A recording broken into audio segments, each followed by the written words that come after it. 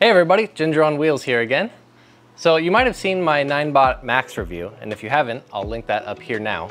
But I think that the executives at Hiboy also saw that video, and they were sitting around thinking, you know, I think my S2 Pro scooter is better than that Ninebot Max. We should send Ginger on Wheels one of those. And they actually did.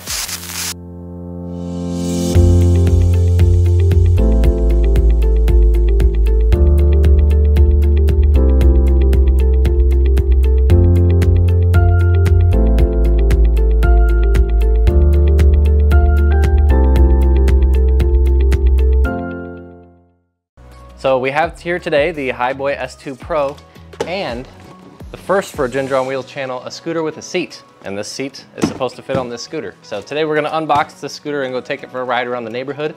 It's gonna be a really fun video, so stay tuned, subscribe to the channel if you haven't already. Let's go ahead and get this unboxed.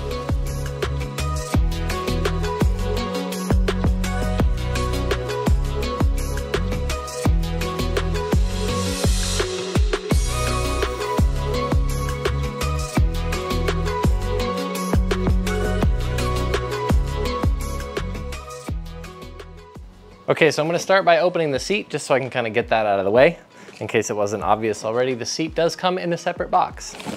All right, and foam on top, the seat detached from pole. Let's get the box out of there. That's just a foam cutout for the seat.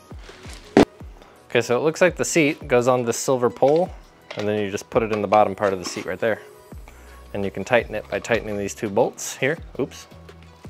There's two bolts on either side of the post.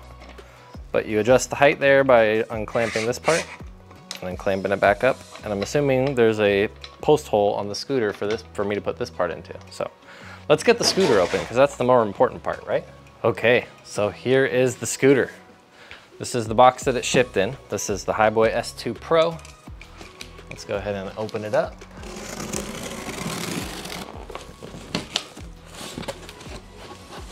Nice clean packaging. I'm noticing scooter companies are getting more and more efficient at packing scooters with lighter foam and less foam to get the same job done. We used to see a lot of damaged scooters, especially coming from companies like LiQWYD.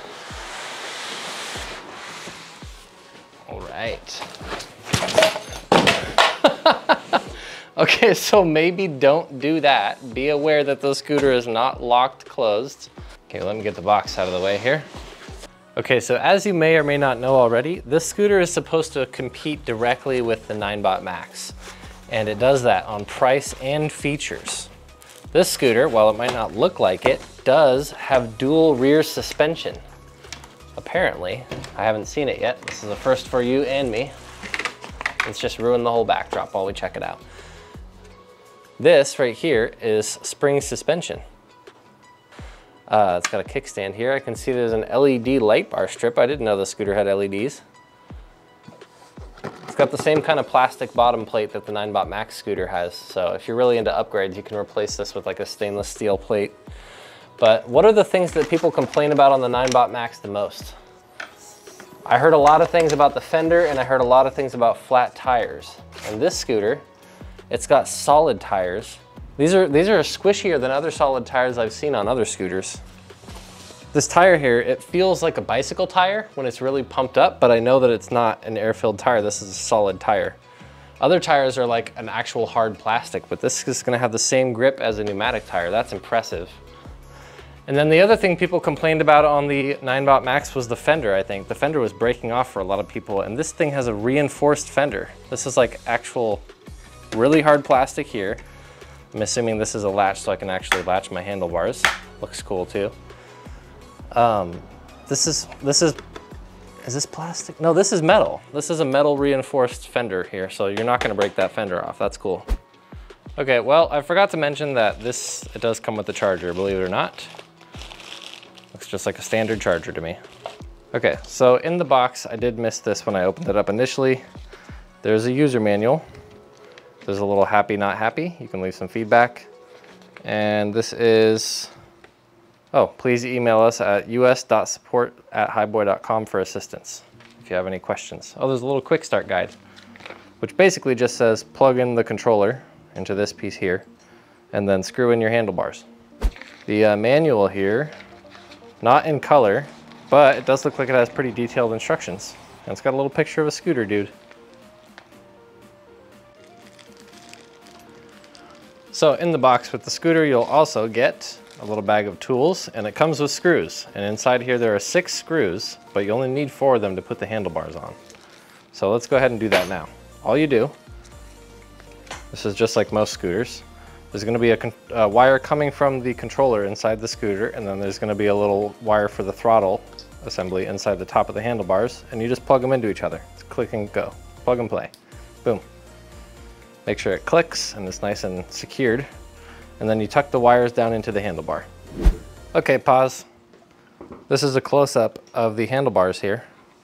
And as you can see, on most scooters, you would just stuff these wires down into the bar and put the handlebars on. But on this scooter, there's this weird little metal thingy hanging, and it's held in by a screw here.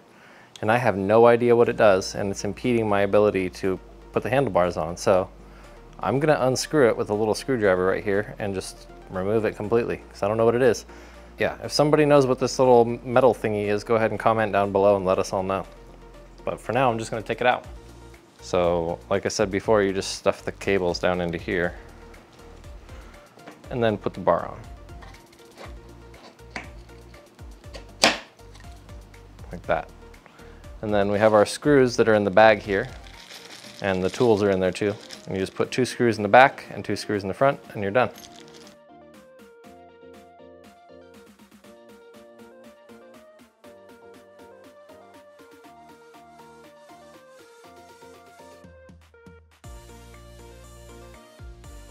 Okay, so I've got my 4 screws in, 2 in the front and 2 in the back. And I noticed while I was screwing it in that it's got a little integrated grocery bag holder here, and it's also got the charging port at the top there, the nice little waterproof cover. Okay, so this is what the display looks like. It's a lot like the 9-Bot Max. You can tell they're just trying to one-up that scooter in every category. Okay, so let's turn it on and see how much charge the scooter actually comes with. You hold down this button here, oh, turns right on. It's in sport mode out of the box, and it looks like I've got around 70% battery. I do think this thing has an app though, so let's go ahead and download that now. Okay, I just downloaded the app. Let's go ahead and open it up. Allow only while using the app. And did it connect? Oh, it says disconnected. So let's push the Bluetooth button on here, and it found the scooter immediately. Enter password. Default password it says is 888888. So let's do that. 6 number 8s. Connecting to Bluetooth. Oh, we're connected. And 75% battery. So you can lock and unlock the scooter. It's got a light off and on function. Ooh, it's got some sweet underglow lights. I'm not gonna spoil that now. Scooter details and sport mode, comfort mode. Oh, 2 modes, sport mode and comfort mode. Of course, you knowing me, I'm gonna go in sport mode. Let's see details. It has battery percent level, speed miles per hour, got the voltage, current in amps, input power in watts. So I guess the thing's got 75% battery. What do you say we strap our helmet on and go for a ride? Okay, so my normal scooter checklist before I take any scooter for its maiden voyage, ooh, I get to peel plastic off, is to pump up the tires, but we're not doing that on this scooter because they're solid tires. So on this scooter, what I'm gonna do is put the seat on the deck right here. It has this little cutout in the rubber platform, and you can just stick the seat right in there.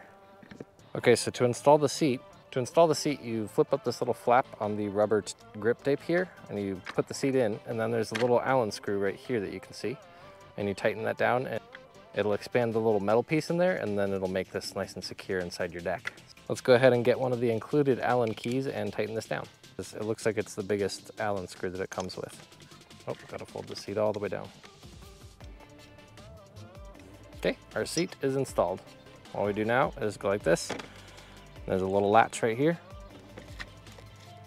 And then to lock it in place, just like a scooter, you slide the little plastic clip in. All right, I know I didn't show you very well before what the scooter looks like, but here it is. This is a flat black deck with little knobblies on it. It's rubber. It's got nice waterproofing grommets here, just like the 9-Bot. And it looks like they one-upped 9-Bot on the latch too. Check this thing out. You slide this thing up to open it, and then you can fold that down. but you don't have to do anything else other than just push it in and it clicks. It's beautiful. Okay, never ridden a scooter with a seat before. Here we go. Oh, that's nice.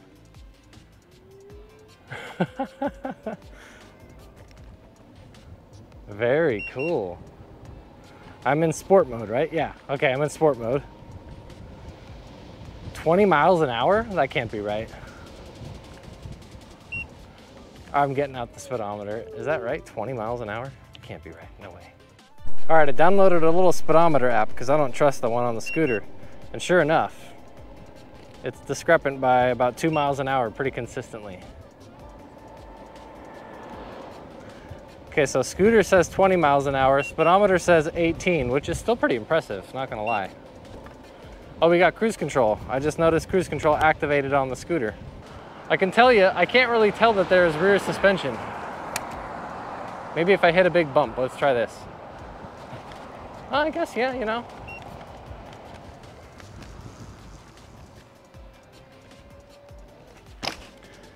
Yeah, those solid tires, you can really feel the fact that they're solid. No air in there. Okay, if you bounce on the rear of the scooter, you can tell that there's suspension.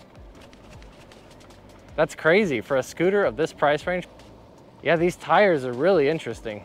They have the rubbery, sticky grip that a normal pneumatic tire would have, and it doesn't have that like sliding plastic texture. It's like a hard plastic texture. If you ever rode a big wheel when you were a kid that had those plastic wheels, and they're like really hard plastic, you know what I'm talking about. That's the kind of hard plastic tires that are on normal scooters, but this is like rubber. So that's cool, it's a first. This is a solid hill. This scooter just made it up, 350 watts. Okay, so this scooter, the Hiboy S2 Pro, weighs 36.3 pounds, so it's actually lighter than the 9-Bot Max. The max load is 260 pounds, so more than the 9-Bot Max. The max speed was 19 miles per hour according to the manufacturer. And I think back there we just got 18 miles per hour, which is still just as fast as the 9-Bot Max. It has a 350 watt brushless motor, but it felt like it had more torque up the hills that I just took it up. I'm definitely gonna have to test that. Battery is 36 volt, 11.4 amp hour, and it charges in 6 hours with the charge port that's actually up top here. The tires on it are 10-inch solid tires, but they feel like pneumatic tires. This is like a grippy rubber. That's an actual first for me on scooters. This is really cool. It's got a nice functional kickstand too. This thing actually works. It's not like the scooter doesn't fall over by itself. Things I like most about the scooter are the fact that the fender is reinforced. I don't have to listen to that clacking and rattling around on anything. The rear suspension really makes it nice when you're seated because most of your weight is going to be on the rear of the scooter. And at first when I was riding this thing around, I thought the springs might be a little stiff, but when you're seated, that's when the springs shine. So you're not going to get a sore butt sitting down. It's also got the solid tires, which have the same grip as pneumatic tires, but you're not going to have to deal with flat tires ever. One other thing I like about it that you'd never really think about is that the brakes, it's got two brakes. It's got the electronic brake and the disc brake, and they work completely independently of each other. On the 9-Bot, when you pull the brake lever, it activates the front drum brake and the electronic brake. But on this one, you can choose. You can use just the rear disc brake, or you can use the electronic brake. So that's cool. Well, all in all, I'd say this is definitely a solid scooter. I'm excited to test it and see how it compares to the 9-Bot Max, but out of the box, I can tell you just between the price difference and the amount of, I can't tell the difference between the two scooters, I'm gonna say first impressions are that this one's better. Sorry, 9-Bot. This could be one of those scooters that just gives up after 100 miles. We're definitely gonna have to put this thing through the full Ginger on Wheels paces. So if you haven't already, make sure to subscribe to the channel and you can catch all the range testing and full reviews I'm gonna do on this scooter. All right, thanks for watching, you guys. I'll see you next time.